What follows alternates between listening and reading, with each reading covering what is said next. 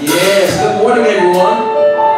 Welcome to Atsugi Gospel Service this morning, where it is an honor to be before you, and really I'm blessed, truly blessed, because I'm here under God's grace and mercy to celebrate Him one more day. Amen. God is good. We go through so much, and sometimes the way the world works is we go through stuff, and sometimes we don't even know we're going through until we're about out of it. And I think that's what God considers us being overcomers. Amen. Come on, give God a hand clap of praise this morning. It's been a long week. It's been a hot summer. My gosh. But God is still good because we're still here. Amen. Grab your Bibles. We're going to go to Proverbs chapter 4. We'll be reading verses 23 to 27. This is Psalms, one of Solomon's instructions for us in Proverbs. I love Proverbs because it speaks of wisdom. Wisdom. Wisdom is knowledge beyond your years that you have. Would you please stand with me for the reading of God's Word?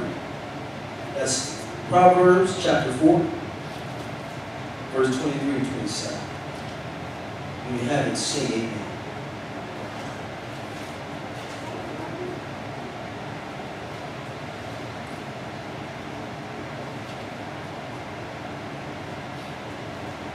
Proverbs chapter 4, 23 to 27. And it reads, "Keep thy heart with all diligence, for out of it are the issues of life. Put away from thee a forward mouth and perverse lips. Put far from thee. Let thine eyes look right on, and let thine eyelids look straight before thee. Ponder the path of thy feet, and let all thy ways be established. Turn not to the right hand nor the left. Remove thy feet from evil."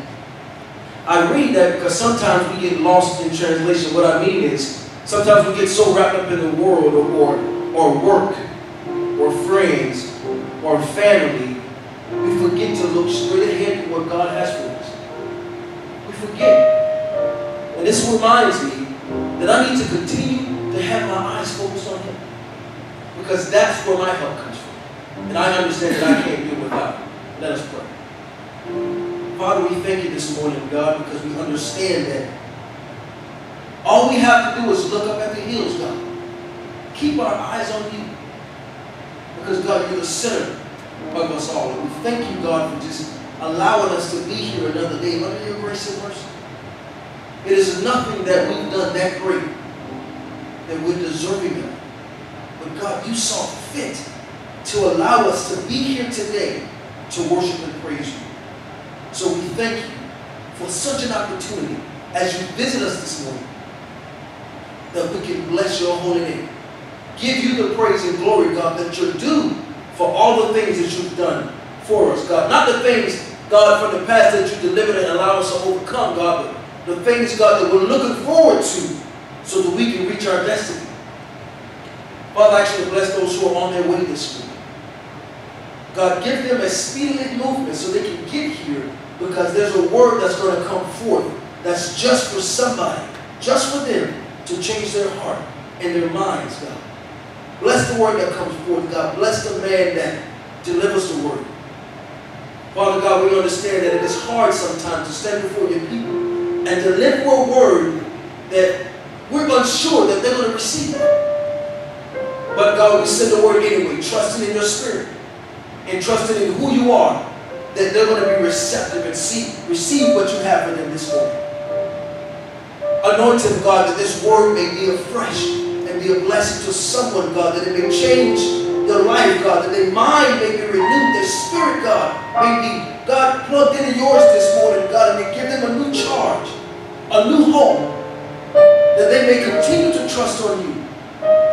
Because no matter what, God, we know that we have the victory. Before the world began, God, you gave us the victory. So with that, God, we understand that no matter what we go through, we are going to overcome as long as we give it to you. Father, we ask you to bless our head of state. Bless our children. School's getting ready to start. So God, we actually let those lights that's in them shine, so that everyone else can see that there are other peculiar people. Father, we thank you for your spirit, God. We thank you, God. We ask you today to visit with us and create a change in our atmosphere. So God, in weeks to come, it will already be set forth. All we have to do, God, is walk in your righteousness. So Father God, we ask you to bless this prayer. And we thank you for giving us your Son. Bless this building. Bless this service and every service that's here. In your holy name we pray. Amen. Come on and give God a hand clap of praise this morning, because he's that word. He's just that good. Amen. Now, since you're standing on your feet, how about we go ahead and walk around and greet our neighbors and give them a great big hug of love. Amen.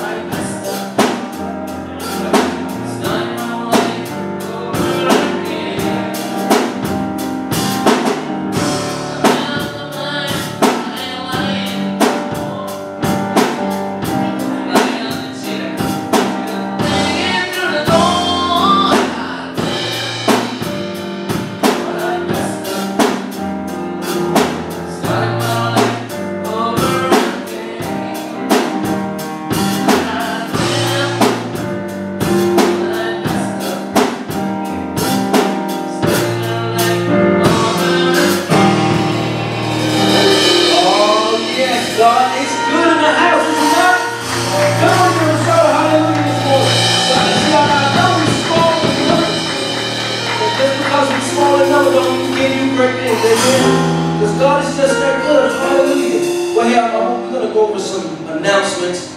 There's auditions coming for the Christmas play this year. We're going to be starting on the 22nd of August. Starting here in the chapel from 0 down to 12. Ages 3 to 70. So anybody can come out and audition. Amen? Anybody can come audition. Well, my usher ran off. Amen. There he is right there. Come on. Grab the baskets in the back, sir. I appreciate the help. I'm going to tell you, when somebody moves out, God puts somebody in place. Amen. That's how it works. Hey, be a blessing to his kingdom. Come on and come forward. I do a prayer. Well, let us prepare for offering. If you would stand, please.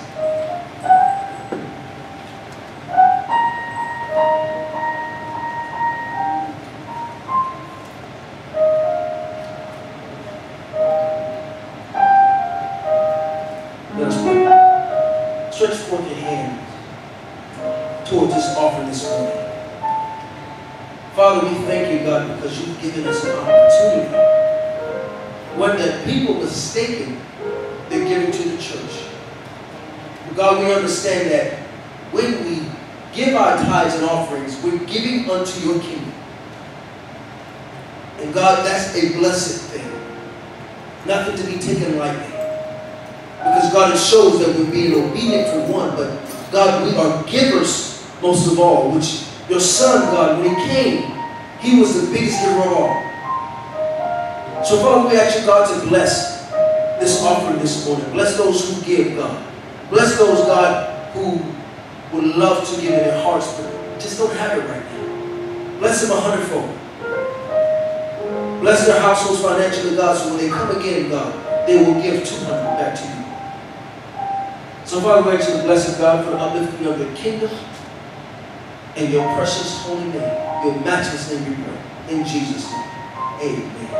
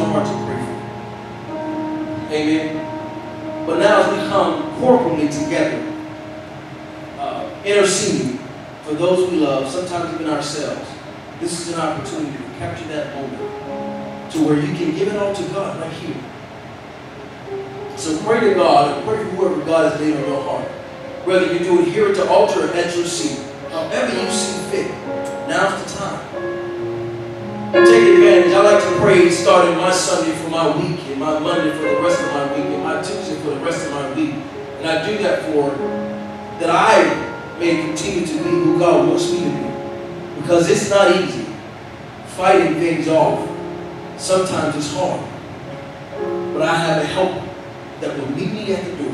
Amen. Let us pray. Father God, we thank you this morning. One, for your grace and mercy, God. But God, you believed in us because we're still here. You've given us, God, an opportunity to leave things here at the altar. Cast our cares upon you. So that, God, I understand it when I get from this altar and I walk away, God, that I can walk away with a pure heart. No longer worried about my brother back home, or my father, or my sister, my auntie, or my grandparents. Because, God, I've given you my cares.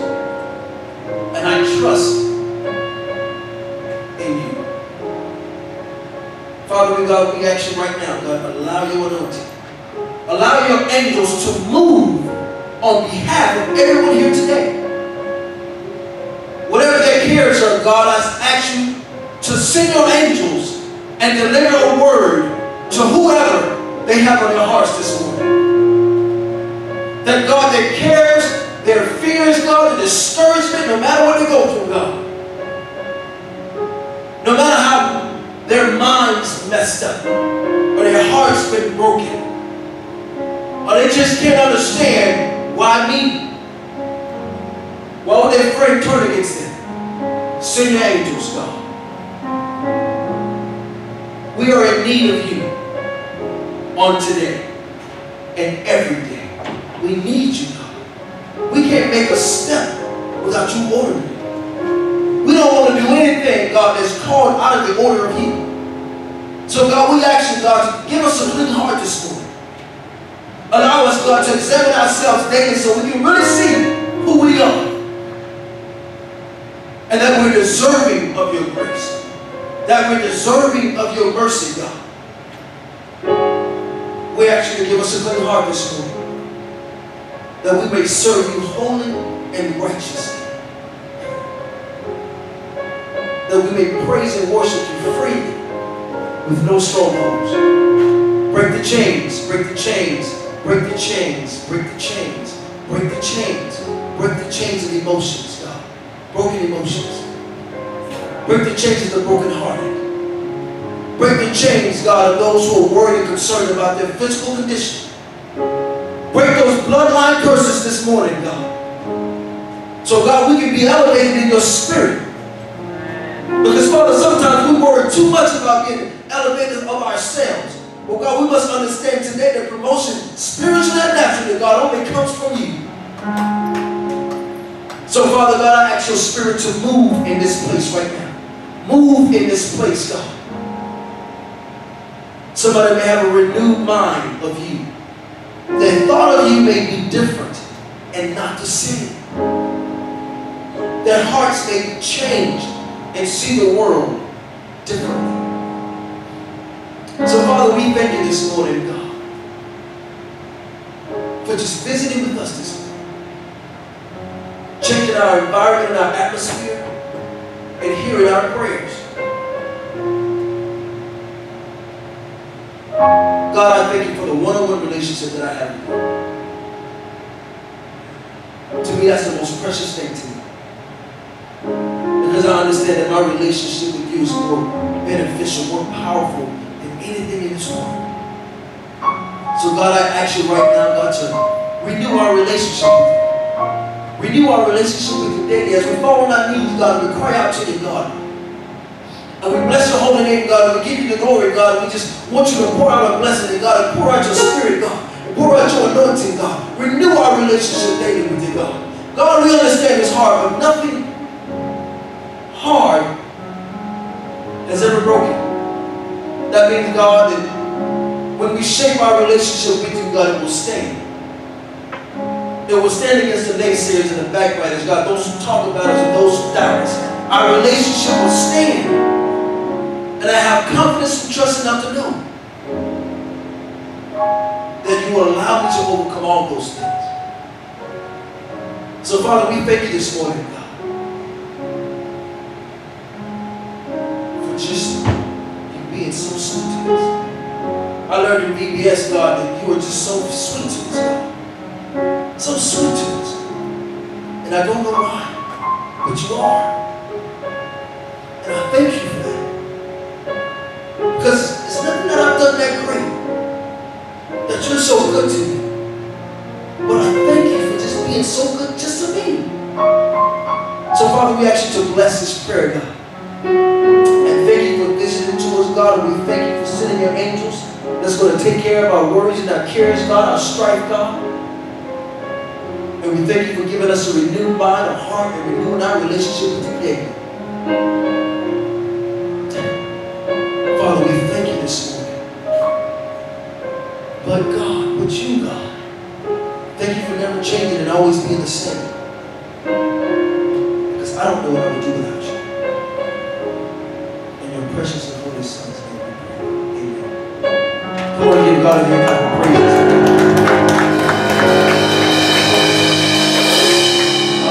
Just like good. Give a shout of hallelujah this morning. Oh, come on. want to go ahead and worship the Lord this morning. Hallelujah.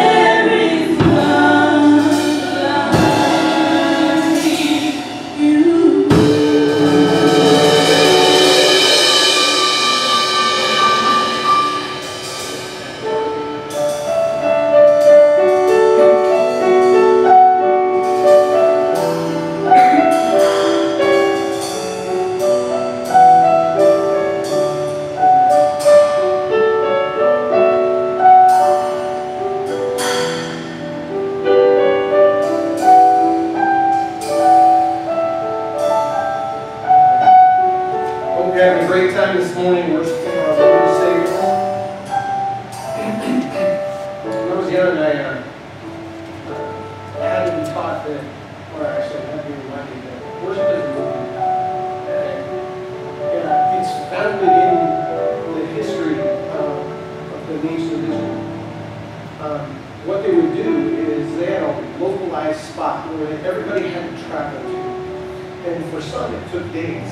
Okay? And so they'd have to actually leave home, and they'd have to put all of their provisions in for this trip, and they would travel along the way. And when they finally got to the temple area, they had to go into the city, and then they had to go into the court of the Gentiles, and then they had to go into the inner court, and then finally we have the Holy of Holies.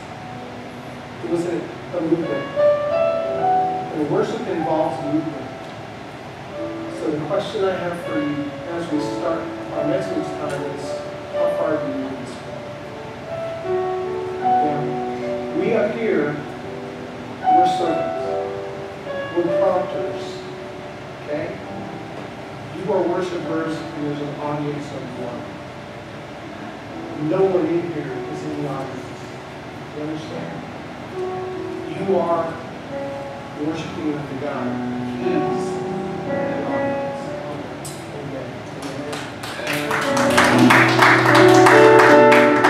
And I hope you got your Bible, because we're going to do some study now. If you don't got one in the pew right there in front of you, we're going to be looking at 1 Samuel chapter 12 as we continue in our expositional study. So as you're finding it, I want to make a couple of points here. When the team's up here, God's sitting there giving me some, hey, mention this type of stuff too. So as you know, I put my notes together well in advance. I just finished a message for next year. Okay, I think it's like next March or April, and it's in it's in 1 Samuel 17. And so I prepped way in advance. So it's really kind of interesting when I come across this one, because God kind of tailor fits the things that you go through for the message. That at least He does that for me. And so we had a late night yesterday. My son and his two best friends, who are from Washington State, they're out visiting. They decided to climb Mount Fuji yesterday. And they were supposed to get up at a certain amount of time so that they could get up the mountain and get back. Well, they got up later than they thought, and then they had to get back to the bus because they don't allow you to go to the parking area any longer. You have to actually take a bus from a location by Fuji-Q to go all the way up to the entrance to where you start hiking the mountain. And they prep you. I mean, I've climbed Fuji twice. You've heard the proverb, right? He who climbs Mount Fuji once is wise. He who climbs it twice is twice the fool. Okay, all right, I'm twice the fool. Okay?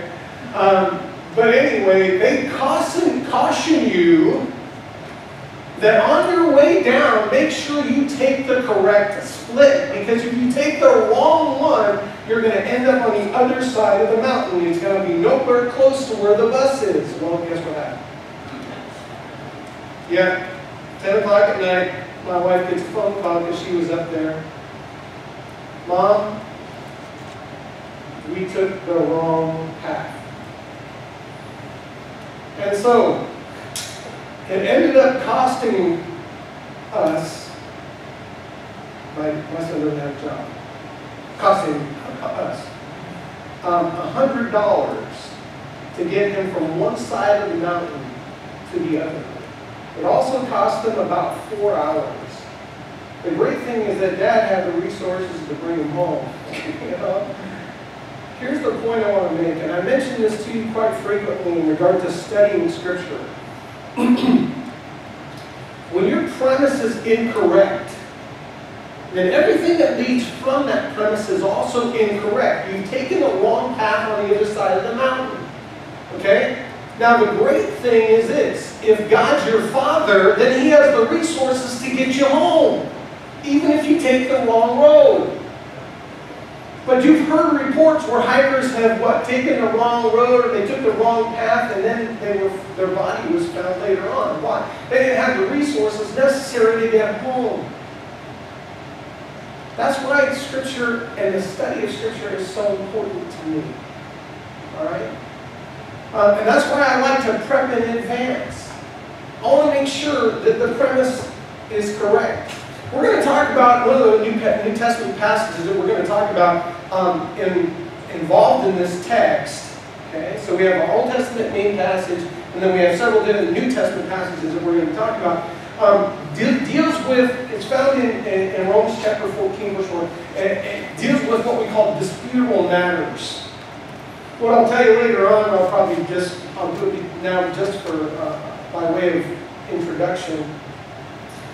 Disputable matters is something that is an issue of reason. I'll give you an example. How you worship is a disputable matter. Who you worship is not. Does that make sense? So you can talk about stylistic deals all the time. You know, I was talking to Corey because I really want the service, and maybe, hey, maybe we need to have a different guy up here. Fantastic, you know. What? Why? Because it's not an issue of reasonable matter. The reasonable matter is how we organize this thing. Who we worship is not disputable. We worship God our Father. We elevate the Lord Jesus Christ. We trust the Spirit living in us to guide and motivate us. Are we all on the same page? I hope so, because if not, then please seek me out. Okay? You know, I want to make sure we're on the same page. So, just want to bring those things to your attention. Ephesians 2:8-9 says this, "For by grace you have been saved through faith, and that not of yourselves, it is a gift of God, not by works, so no one can boast." So you are saved by grace through faith. Now the passage that we seem to forget is Colossians chapter 2, verse 6, which says, "Just as you received Jesus as Savior, so walk in Him." How did you receive Him?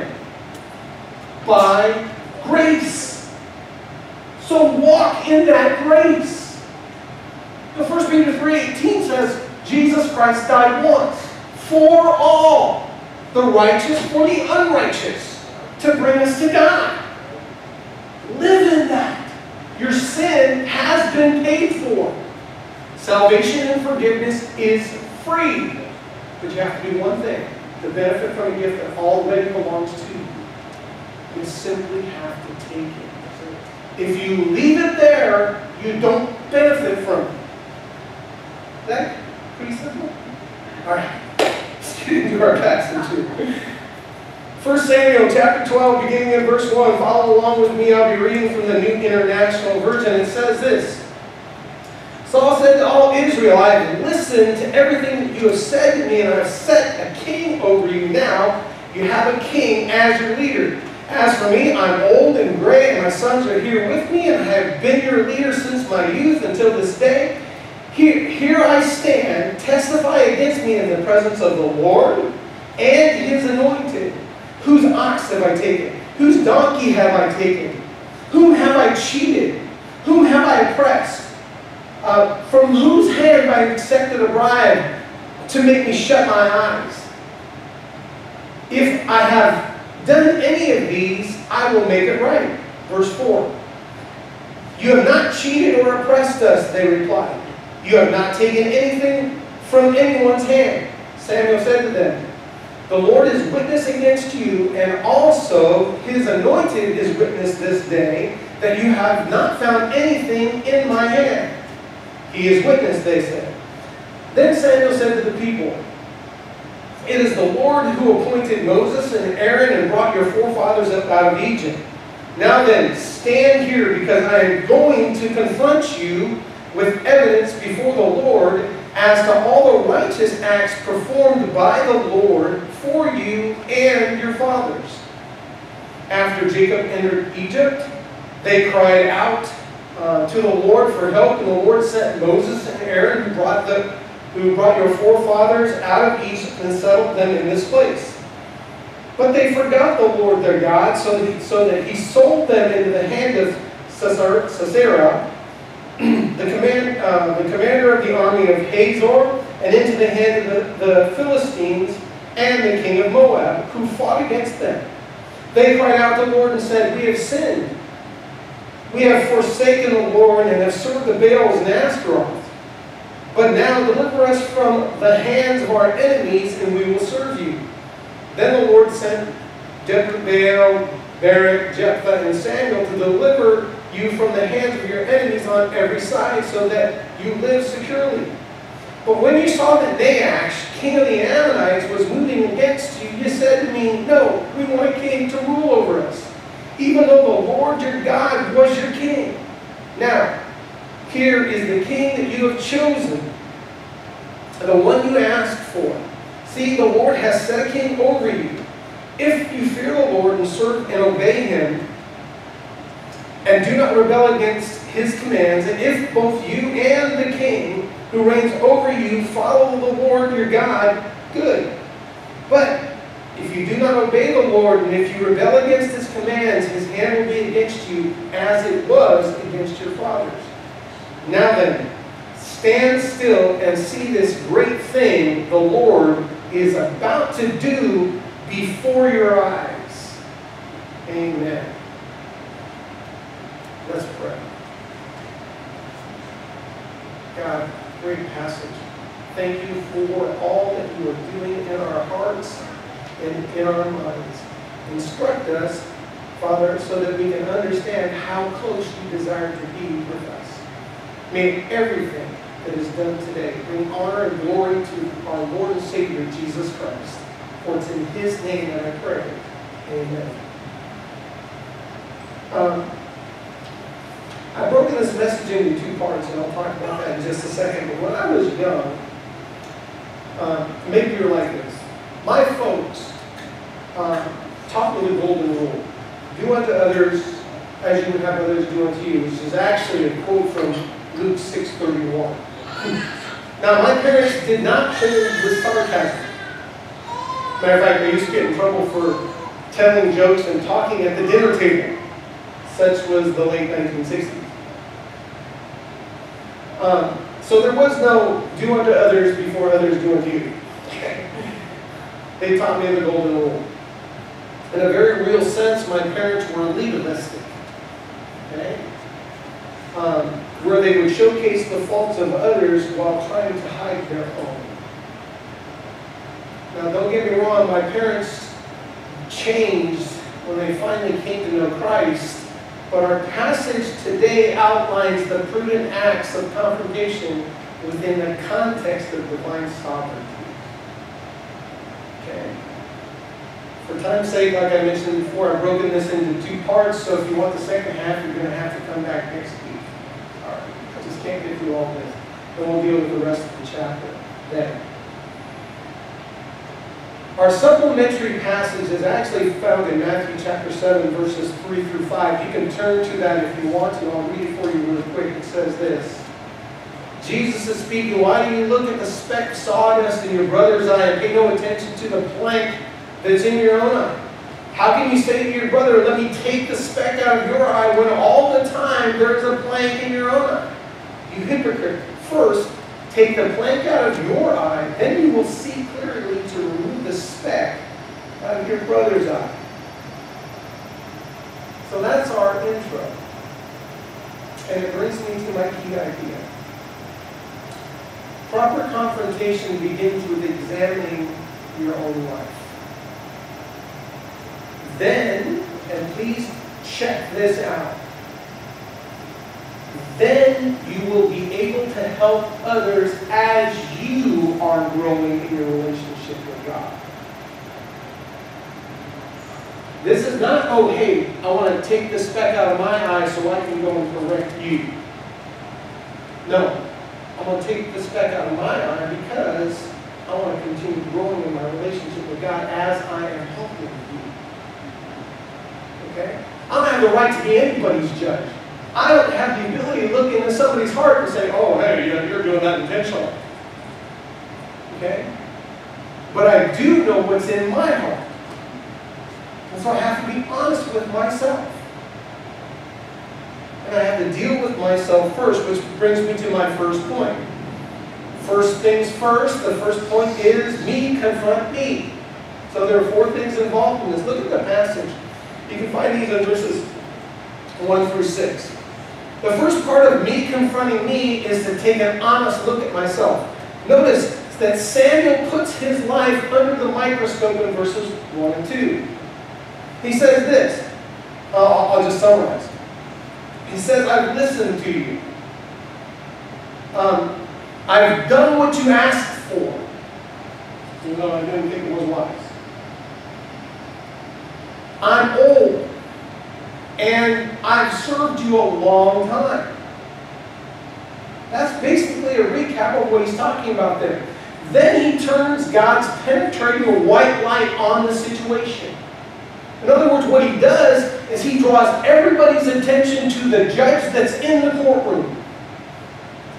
Okay? Look at verse 3.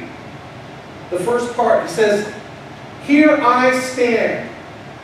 Testify against me in the presence of the Lord and His anointed. Alright? He puts himself under the microscope. He turns on that white light of God's purity. Okay? And says, hey, tell me the truth. What have I done? I gave you what you asked for. Okay? I'm old. I've been here a long time. I've served you. The word testifying in Hebrew is used 9 different times, and it means to witness or to announce. So that's the first thing. Put the microscope on you. Second part, okay? Give others a chance to respond and be willing to reconcile. You see that at the end of verse 3. He said, what have I taken? Who have I cheated? Who have I impressed? What bribe have I received? And then the third part is he waits.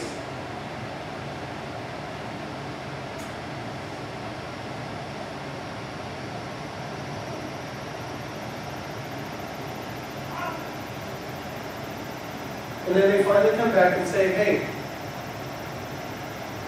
you haven't cheated us. You haven't wronged us. He gave them a chance to respond, which is the fourth thing that we see here. They say in verse 4, you have done nothing wrong. And so he recaps for clarification. And what he states there is any unresolved issues need to be taken to the higher court. Now in verse 5, Samuel references again those 2 officials that are part of this higher court, the Lord and His anointed. But he offered to reconcile. He waited for them to respond, and then he recapped what was going on to make sure that there was clarification in regard to examining his own life. In other words, he put himself out there first. He confronted himself. Summary. If your confrontation is going to be godly, you have to deal with the plank eye syndrome first. Second point. Then you are ready to proceed to step 2. And step 2 is I confront you. God look at me. I give you an opportunity to look at me too. I've asked the questions and stuff like this. Now let's deal with the situation that we're facing here. You can see this in verses 6 through 16. First, when it becomes necessary to confront, understanding the context is important. Now, when I mean understanding the context, I'm talking about the landscape. I'm not necessarily talking about the weeds. That's why I mentioned that thing before. Disputable matter, right? How we do this, that's an issue of reason. Who we worship, that's not. Okay? So we talk about how to do this differently, but we're going to worship God. Cool? Alright? And so this is what he's talking about. He starts giving those guys a little bit of the context. He wants them to remember what God had done for them. It says, it is the Lord who appointed Moses and Aaron and brought your forefathers out of Egypt. That's in verse 6. Second, the second thing you need to do here when you're talking about confronting somebody else is you want to stay on point. Okay? You want to stick to the facts. Don't go chasing the rabbits. Verse 7, I'm just going to give you the 2 main points there. He says, I'm going to, this is what Samuel says, I am going to confront you with evidence. Okay? Of what God, and then it goes on to say, acts performed by the Lord for you and your fathers.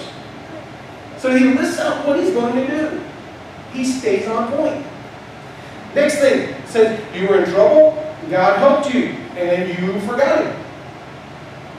Verses 8 and 9. So God got your attention. You got taken into captivity.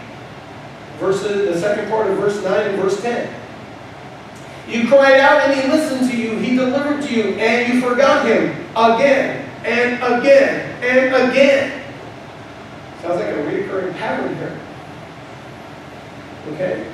In other words, God has been faithful, but you have not.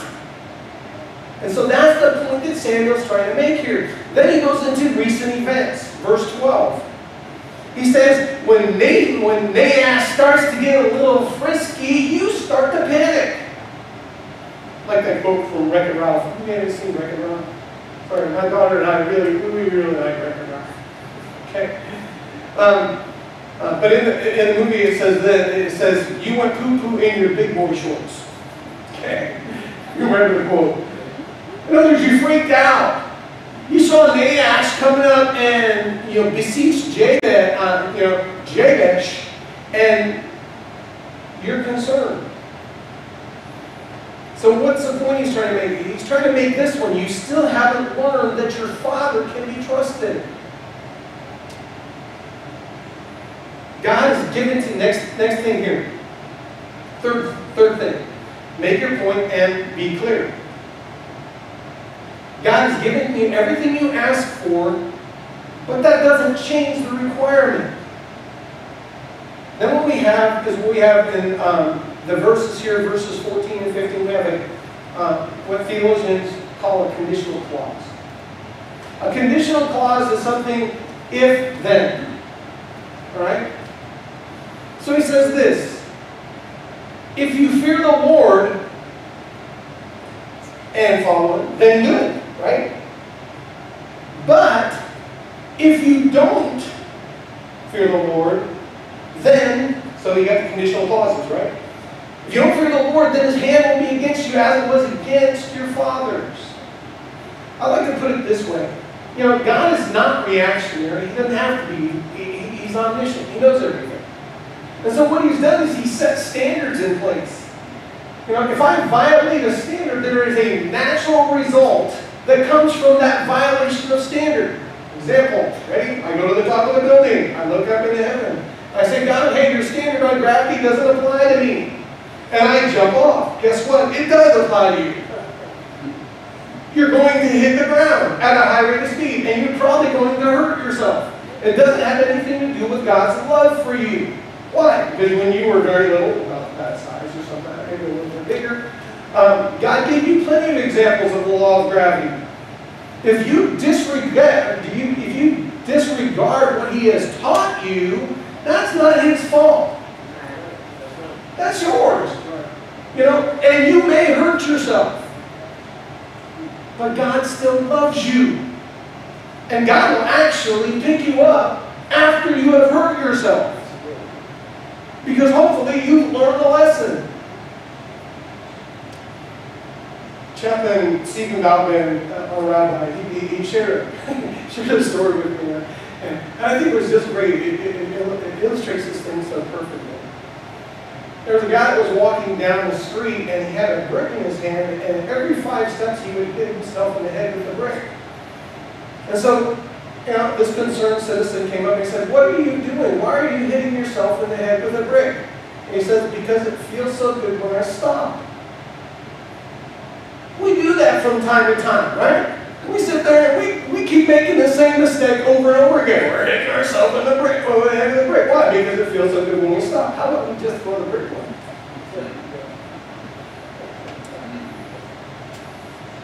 Amen.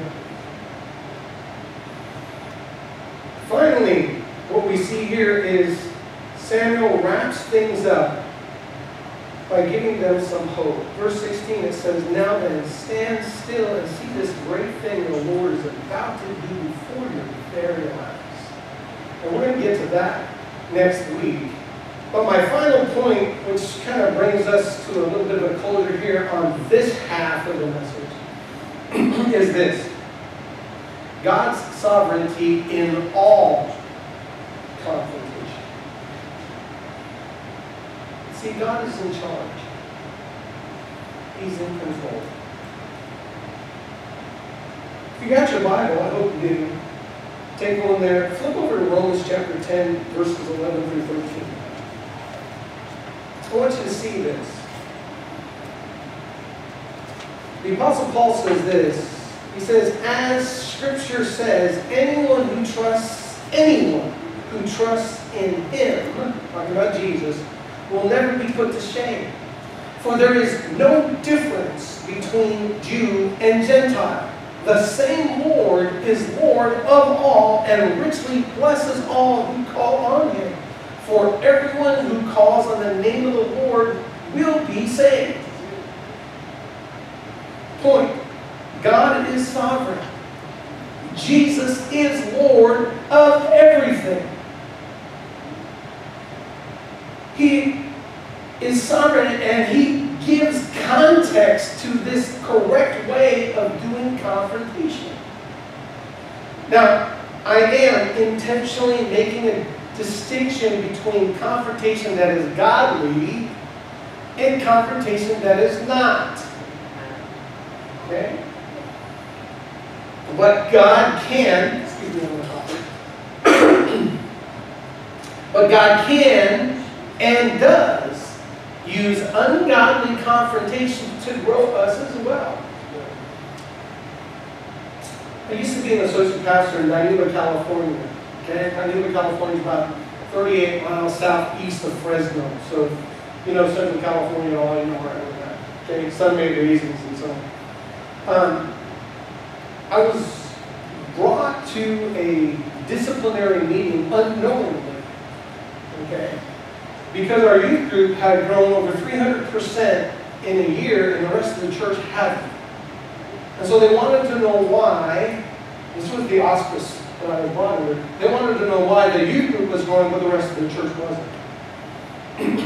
And so I'm excited about being here. I laid down this plan for leadership development. I put out this small group, interaction, and all these different things that we were doing and stuff like this. And when I got there, got myself as the youngest guy in the room, and I've got 12, 14 different elders, the senior pastor was there, and so on.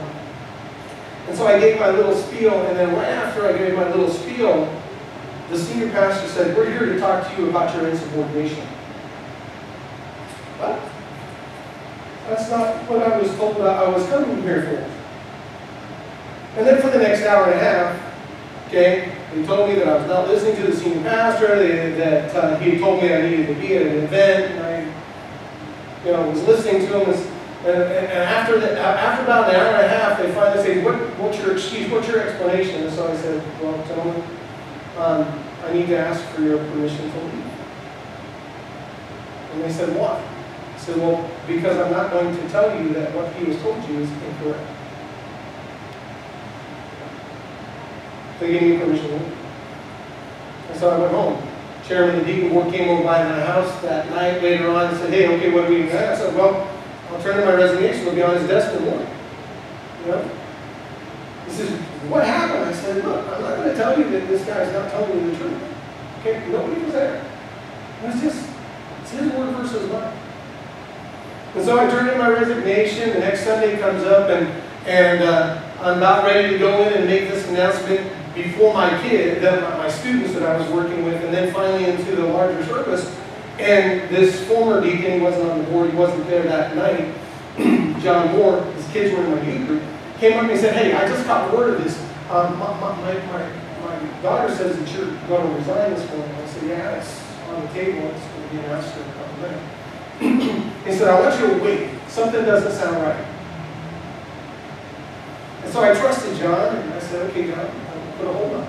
So we didn't make the announcement. We called it an emergency meeting with everyone that was at the meeting the other night, plus John. Okay? I walked into the meeting, and they didn't even give me a chance to say hello. They immediately went into the spiel to bring John up to speed in regard to my insubordination. After about 45 minutes or an hour later, they finally gave me an opportunity to speak. And I've never heard God speak to me verbally. But I do remember the Spirit kind of just speaking in my mind saying this: now's the time. And so I looked at every one of them and I said, gentlemen, with all respect, what you're doing is wrong. Scripture says not to entertain an accusation against an elder unless it is brought by 2 or 3 witnesses. What that means is you cannot believe this person's word over mine. None of you were there. Everyone in that room except for 2, the senior pastor and the deacon that was having some moral issues, asked for my apology and my forgiveness. The senior pastor was actually told me I had to go to counseling. The point that I want to make is this: God will use ungodly confrontation to grow you in your relationship with Him. Because what He's doing is He's teaching you that even in that type of a situation, He is faithful. I'll tell you what though, it wasn't fun. But God is sovereign. See, the only difference between godly and ungodly confrontation is the goal. An ungodly confrontation, the goal is to showcase the faults of others so that you can hide their own. Like my parents, remember? Legalistic. Concern for those involved didn't matter. You know, basically it was you're wrong, I'm right, your program is terrible, you mooched the boots royally, and how God could ever use you is beyond my ability to understand. That's what's trying to be portrayed in ungodly confrontation. In godly confrontation, though, because of Jesus, we should have a concern for how confrontation affects others. Why? Well, the other person may not realize the direction that their thought process is taking them. Just like my son did not recognize what direction the path he was taking last night was going to take him, and he didn't realize how much it was going to cost. Second, this is what Paul says in 1 Timothy chapter 1, verse 13. He says, even though I was once a blasphemer and a persecutor and a violent man, I was shown mercy because I acted in ignorance and unbelief. The word ignorance is the word aganos, that means not to know. In other words, if you want it to be really, really blunt, straightforward, he's saying, I was shown mercy because I was stupid. Okay? And so we need to extend that grace. They may have been schooled in what we call a belief system instead of being taught what Scripture actually says. Look at this.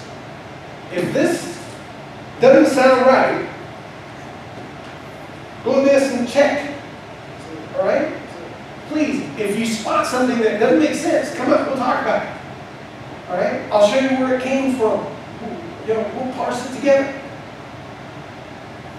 But I want you to understand that it's not an issue of, oh, hey, he's all that.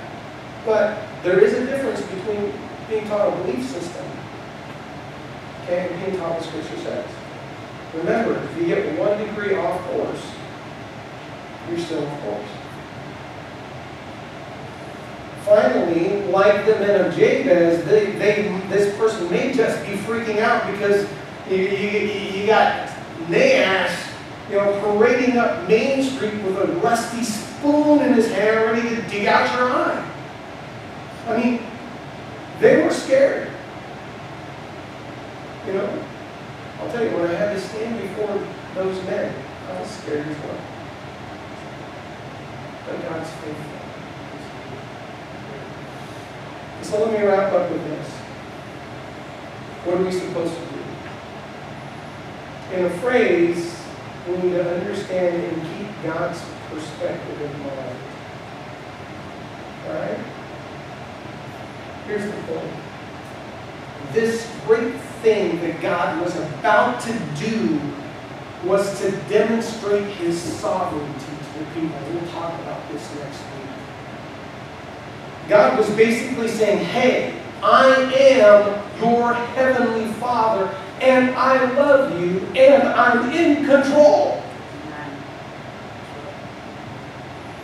And you need to remember, I'm going to confront every one of you, and I've already looked at my life. You need to remember that the battle is not against people. Ephesians 6:12. Our battle is not against flesh and blood.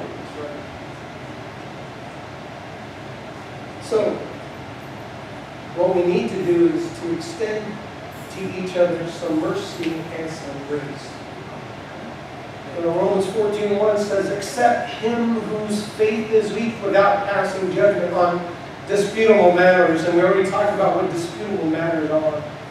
The Israelites had made a mistake. They had reasoned that a king would solve all their problems. And they did not know that the only one who can solve your problem is the Lord Jesus Christ. Their faith was weak. Their relationship with God was not close. Final question I have for you. How close is yours? Please stand with me for prayer.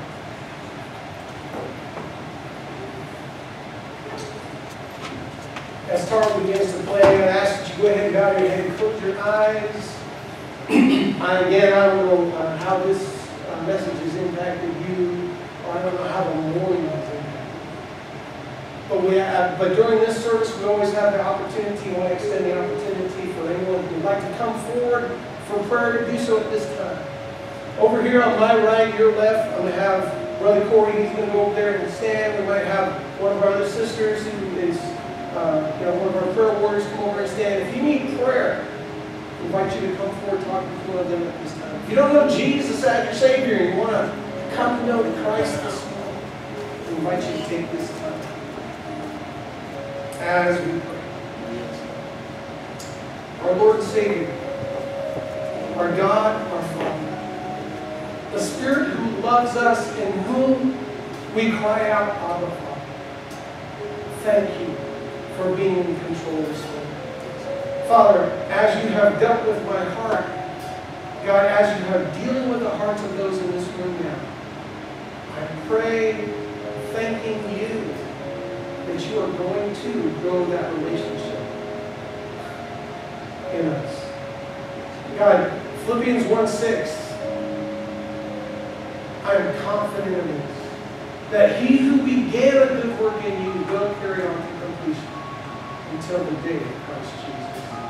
Thank you, Father, for carrying on that work in us and for blessing us this morning. For we pray this in the matchless name of the one and only, our God and our Savior, Jesus Christ. His name. Amen. And amen. Thank you for joining us.